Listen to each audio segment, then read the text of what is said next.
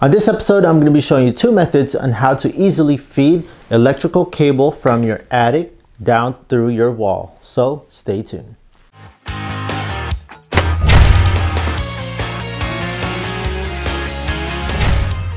Welcome to Fix This House. If you're new to the channel, please consider pressing the subscribe and notification bell so you can always be in tune on DIYs, how-to videos, and product reviews that I do within this channel. Just a quick disclaimer, we are going to be working with electrical components on today's episode. My electrical codes and your electrical codes might be different, so always make sure that you're always current and up to date with your current electrical codes. Always turn off the power from your circuit breaker whenever we're working with any type of electrical. And if you're unsure and unconfident with working any type of electrical, please hire a certified and qualified professional. With that being said, my full disclaimer is in the description down below. Let's get into today's episode. So let's just say you want to install a new outlet or maybe a new switch on your wall. The first thing you want to do is you want to locate the stud on where to find where those cavities are in between your wall. This one, I'm using my Franklin stud finder. Again, all the tools and materials that I use in this video, I'll leave it in the description down below, so check out those links if you're interested on any of the tools. Stud there, so I'm going to mark where that stud is. Oh, and it looks like there might be a double stud right there. There you go. Now I know that these are where the studs are. This is the cavity that I'm going to be working on. I know for sure that this is where I'm going to be feeding my wire. So I'm going to trace this cavity all the way up to my ceiling. So from this cavity, I'm going to go trace this up all the way up to my ceiling right there. So you can even use your stud finder and mark it up there to make it easier for you.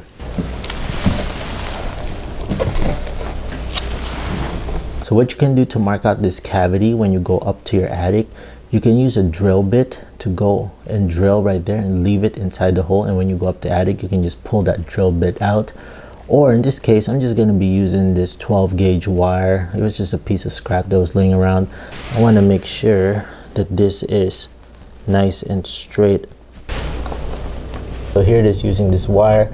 Since that's just drywall up there, it's very easy to penetrate. You can even use a piece of toothpick or a wooden skewer stick, whichever works. You might want to stay away a little bit off the edge because sometimes there is a metal bead right here, a metal corner bead, that if you try poking it through, it might be a little difficult. If you have a drill bit, you can go penetrate through that easy. Then you can easily patch this up with spackle later on when you're done, so that when you're up there, you can pull this up and then, yeah, you know exactly where it's at. So now let's go get access to our attic. So now that we know that here's the wire that we just penetrated through from the ceiling, so the closest top plate that runs, I might have to lift up this walking board. I'm gonna have to drill right through here. So I'm just gonna find the middle of this and I'm gonna drill right through this top plate so I can get access to that cavity down there. That being said, we're gonna go and simulate all this onto my mock-up from below because I don't want to run an actual wire down there. I want to show you from my mock-up. So let's get to the mock-up area. So now you figure out where you want to drill that hole on top of your top plate stud. I'm going to simulate now on this mock-up right here. Let's just pretend that this is quite the similar one that we located on the wall that we were trying to look for, that cavity. This is the edge of that stud. This is what the cavity is between this edge of the stud and that end of the stud. We're going to feed the wire through here, and let's just simulate that I already cut out this cutout for the 2 gang J box or a single gang J box. It's totally up to you. This is where we're going to feed out that electrical cable. All right, so let me show you how to drill from that top plate. Let's pretend this is the top plate stud that was above my attic. I'm going to be using a 3/4 inch spade bit right here. Now this is the common one we use whenever we're feeding electrical cable down, but depending whatever you're using, like Cat 5, Cat 6, or whatever Cat cable, the little thin ones, you might just end up using a regular drill bit. But for feeding wire, electrical cable, 14-2 or 12-2 gauge wire, I like to use the 3/4 spade bit. Locate where the middle of that top plate stud is, drill right through that middle. Okay, so you're gonna drill.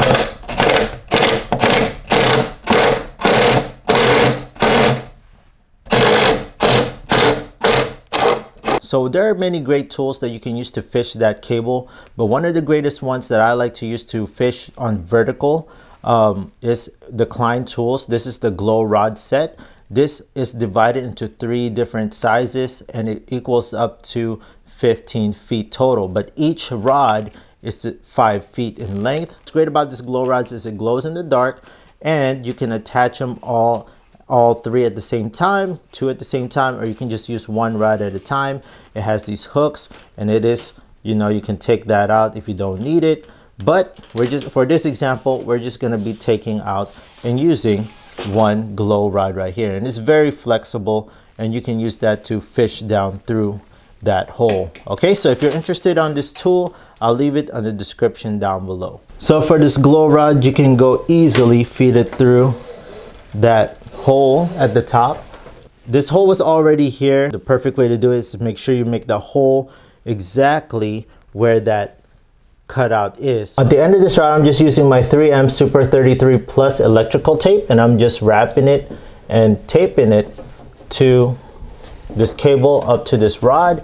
Make sure that you try to tape it at the very end. You don't leave any hook points. That's the reason also why we do a 3/4 inch hole, because once you tape the rod and the cable together, it gets pretty thick along with the tape, and with that you can easily slide it through that penetration hole. So you can pull that glow rod from this hole, and from then on you can just pull the cable right out and then untape this, and there you have it. You just easily fished it down through that wall cavity. Okay, so that is the easiest way to do it. Method number 1. All right, so with that being said, if you have any questions on this, and if you like this one, leave it in the comment section down below before we get into method number 2. For method number 2, sometimes you're going to come across a situation where you're going to take your glow rod and you're going to stick it down the hole that you just drilled, and you're going to come into this stop right here. There's just something blocking in the way to get to that newly cut out on the drywall for your receptacle. These are called fire stops or fire blocks. Fire stops or fire blocks are put in between the cavities. These usually run through the whole span of the wall, usually staggered. These are put on so that it can help slow down the spread of fire in case there's a flame or a fire that's going on, and also may prevent the flames from going up to the second floor or to the attic. If you come across this example, you're pushing down the rod and you do have a stop like this, you have no choice but to drill right through it. Now the first method of drilling right through this is going from the top plate all the way down. For this instance, I like to use this 3/4 inch flex bit by Klein Tools. This is 54 inches in length, so it's pretty long. So if you're interested on this tool as well, I'll leave it in the description down below. I'll leave a quick link in case you need it. All you gotta do is 3/4 already, so you don't need to use the 3/4 spade bit. But if you want to use that and then this, it's totally up to you. Aside from using the flex bit, the other tool that I like to use with this is this endoscope. Now I made a video on this, and I like to use this tool a lot because it's so useful and has so many uses. It has a camera and some light on the end of it, and you can stick this on any hole. In case that you want to know what's inside there while you're drilling. Sometimes you don't know what you're drilling down there, and you just want to know, you want to focus on where you're going to hit that drill bit. Again, this is optional. You don't have to use this, but in case you do, what I like to do, if I do drill onto the top plate, I drill another hole. This endoscope is lengthy. It has a lot of run to it, and you can flex this and make this straight. You can easily just shove this inside the hole, and you can inspect that fire stop or fire block right there, just like what you see. Now you got the flex bit right through. You're trying to figure out where the middle of that fire block is. With your endoscope, you can go and look around where that drill bit is. Now we can figure out where the middle of that fire stop is and place our drill bit right in the middle. So you can use this hand in hand with both of them, and it's very useful.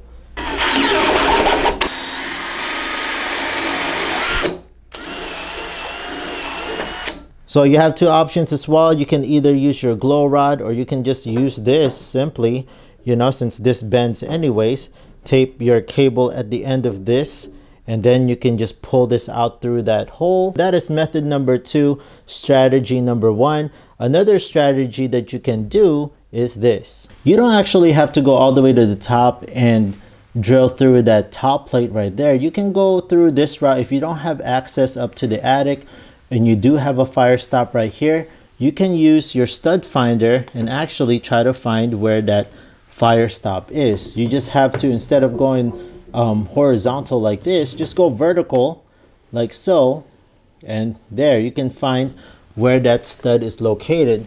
When you make a cutout like this, you can expose the stud on each side, and you can go and get your spade bit and drill right through that fire block through here. The only problem with this method is you will have to go and do some patch up work with drywall. And if you want to learn how to patch up drywall, I made videos on how to patch 6 ways to patch up drywall like this. I'll leave the link on the top right here if you want to watch that video. I like to give options.